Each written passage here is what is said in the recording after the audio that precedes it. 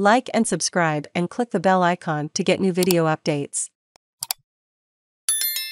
3 Best Elden Ring Starting Classes. To pick classes in Elden Ring work a little differently than you might expect if you've played other RPGs. Rather than locking you to a specific skill set and restricting you to certain abilities, the class system is simply a way to get a head start in any particular discipline. That doesn't mean they aren't important, though. Depending on your playstyle, there are particular classes we'd recommend over others. In this guide, we'll show you the best starting classes in Elden Ring. How Elden Ring classes work. At the beginning of the game, you're instructed to select a class.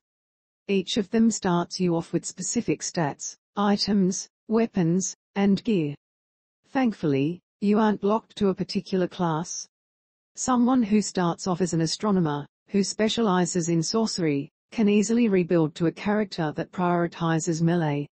The thing is, if you want to build your character a specific way, you should pick a starting class that aligns with that playstyle. For instance, if you want to utilize a melee build, it's recommended to pick a class with high strength or dexterity stats. If there's a particular weapon you want to wield as early as possible, you should pick the starting class that gives you the stats needed to use it, or as close as possible. Sure, you won't be able to utilize the Dismounter right away, for example, which requires 19 strength and 16 dexterity to use, but picking a class like the Vagabond will get you as close as possible since it starts you off with 14 strength and 13 dexterity. The best Elden Ring starting classes. 3. Hero level, 7 Vigor, 14 Mind, 9 Endurance, 12 Strength, 16 Dexterity, 9 Intelligence, 7 Faith, 8 Arcane, 11. If you're wanting to use a pure powerhouse melee build, you should start with the Hero class.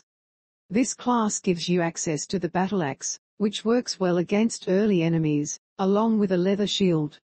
As you can see, this class has high vigor and strength, meaning you'll be able to withstand more damage and wield powerful melee weapons. It's hard to go wrong with a strength build since most enemies in the game are susceptible to basic melee attacks. This is not the class to start with if you're wanting a faith or intelligence build. 2. Prophet level, 7 Vigor, 10 Mind, 14 Endurance, 8 Strength, 11 Dexterity, 10 Intelligence, 7 Faith, 16 Arcane, 10. There are 2 types of magic in Elden Ring, sorceries and incantations, which align with intelligence and faith, respectively. In previous Souls games, sorceries would give you a tremendous advantage right from the start, but that doesn't seem to be the case with Elden Ring.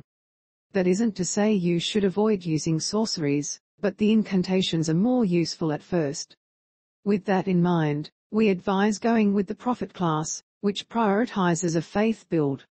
This class starts you off with a finger seal for casting incantations, along with a high faith stat of 16. It also gives you access to the Heal Incantation, which, as its name suggests, allows you to heal yourself, as well as nearby allies. It comes with the Flame Incantation, which functions as a fireball of sorts. 1. Samurai level, 9 Vigor, 12 Mind, 11 Endurance, 13 Strength, 12 Dexterity, 15 Intelligence, 9 Faith, 8 Arcane, 8. For our final class, we recommend the Samurai. Not only does it flat out look badass, but this is a great way to get started with a dexterity build. So, if there's a weapon you'd like to use that requires a high dexterity stat, we advise going with this class. The other perk is that it comes with the highest endurance stat out of the bunch, which is tied to your stamina and equip load, both of which are crucial. Finally, this class gives you access to a bow right away, and while it won't do a ton of damage, it's a great way to get an enemy's attention so you can single them out, rather than taking on a whole group of foes at once.